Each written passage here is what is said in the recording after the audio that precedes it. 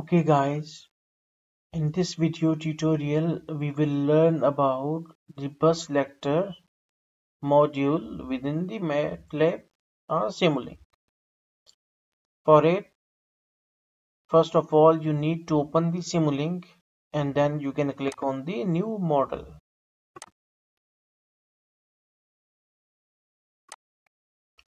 So this is our new model and we will draw our circuit here.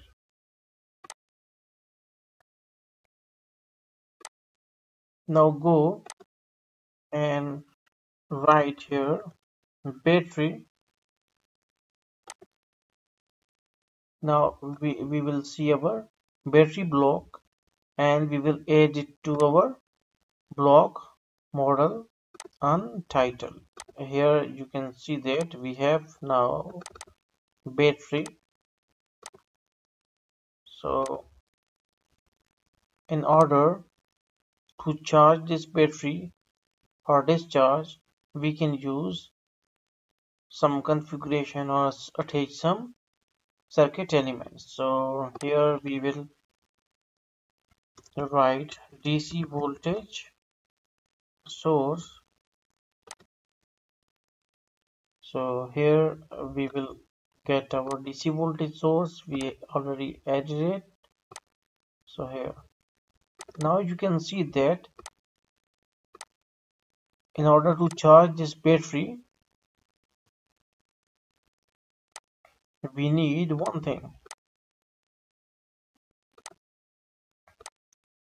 positive wire must be connected to the positive end and negative end of the battery or DC source must be connected to the negative end. Okay, now what this M means, this outward. Via this M, all the signals that or all the quantities that are related with the battery can be on this output port, like it is state of charge, SOC, or voltage or current. So what we need to do is to double click on the battery. Nominal voltages are 1.2. Okay, now DC voltage source, it is 100.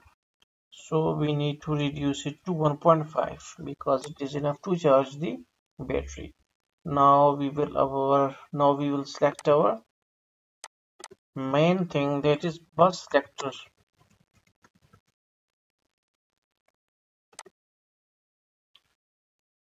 We can select any of the bus selector here. Now it is here. We will right click on it and we will flip block. Okay, now clip.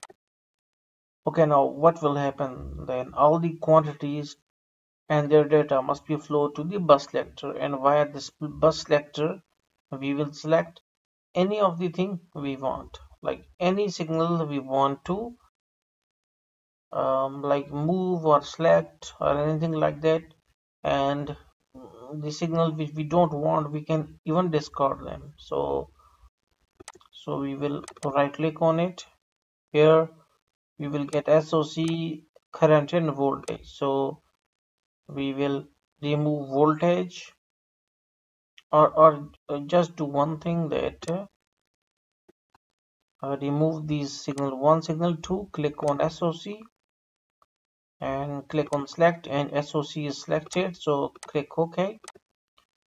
Now go to the again to the library browser and write your scope.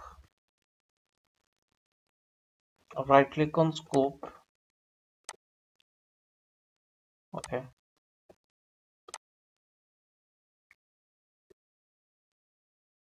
now we can only see the SOC. Okay, wait, we also need the power GUI block. So go to the library browser Yeah, right. Power GUI block and edit out and place it in any corner, and we will run it.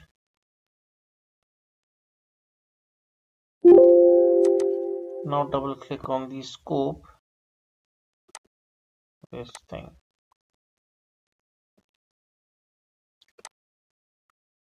Okay, now we can see that it is the SOC. It is like the charging.